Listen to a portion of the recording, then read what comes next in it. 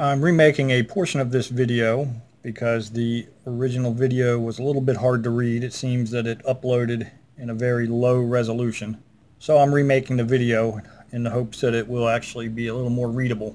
So this second video is meant to kind of piggyback on the first video. Now the way I'm making this video is through the use of a virtual machine on my Windows 8 computer. So as you can see here, I have my DVD drive set up on IDE controller 0 in the first slot. And then I have a 6 terabyte hard drive set up as what will be SDA. And on IDE controller 1, I have the MyCloud 2 terabyte image. So if you're doing this on a physical computer, you'll just have to have the drives set up in such a way that you'll know what SDA and SDB are, and you'll have to know your own configuration. This is just how I'm doing it for this video. So go ahead and boot the system up, and that will boot into the system rescue image. And from there you want to go down to option number 7 and hit enter, and that will start to load the system rescue CD.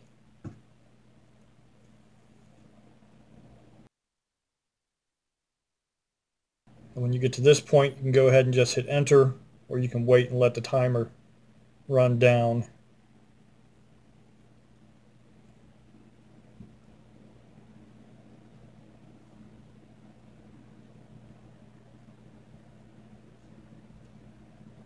And this takes a minute to load up here, but it'll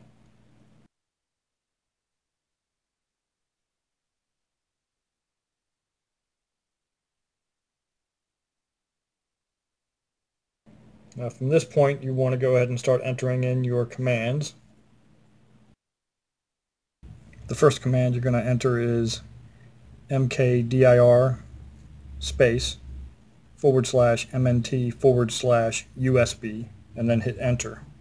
And then the next command you're going to enter is you're going to type the word mount space -t space ntfs space /dev/sdb1 space /mnt/USB and then hit enter. To verify that you have used the correct device, type in the command ls space /mnt/ space USB and hit enter. Now it's time to start copying the image onto the hard drive. To do this, you're going to type the command dd space if equals /mnt/USB/ mycloud2tb.img space of equals /dev/sda and hit enter.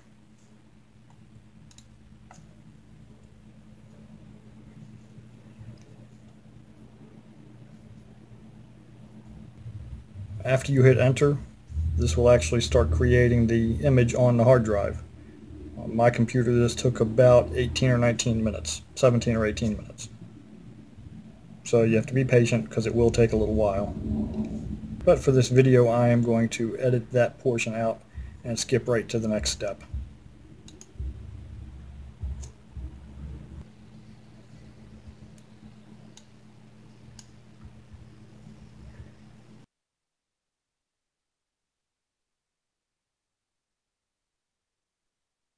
Now that the image has been copied onto the hard drive, type in the command parted and hit enter. Then you're going to type in the command unit space s and hit enter. Then type p and hit enter. Don't worry about that error message. Type OK and hit enter. Type fix and hit enter. Once you've done that, type in the command rm4 and hit enter.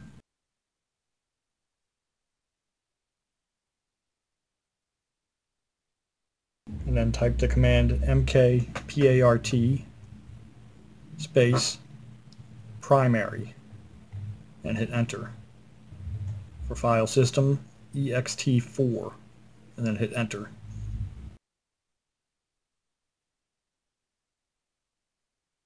For the start, type in 9428992S and hit enter.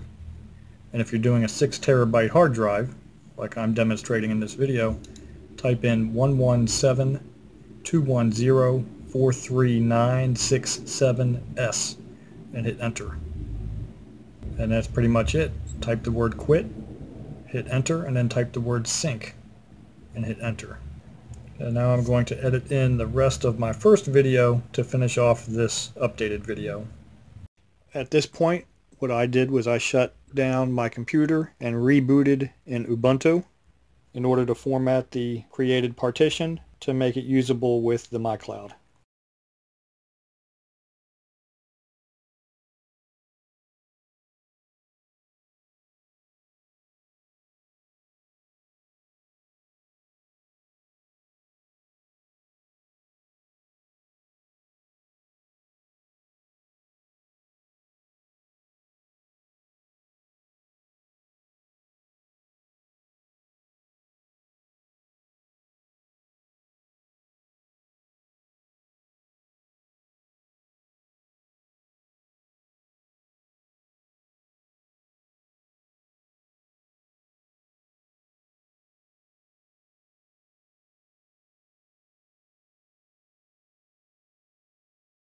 With that partition formatted, you're ready to take the hard drive out of your computer and hook it up in the MyCloud enclosure and power it up.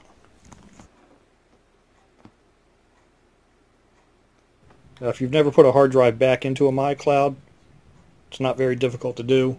I'll show you here the process of putting a hard drive back in. Now, I'm not going to close the case fully, but this will give you the process of what you need to do to get a hard drive reinstalled back into the case.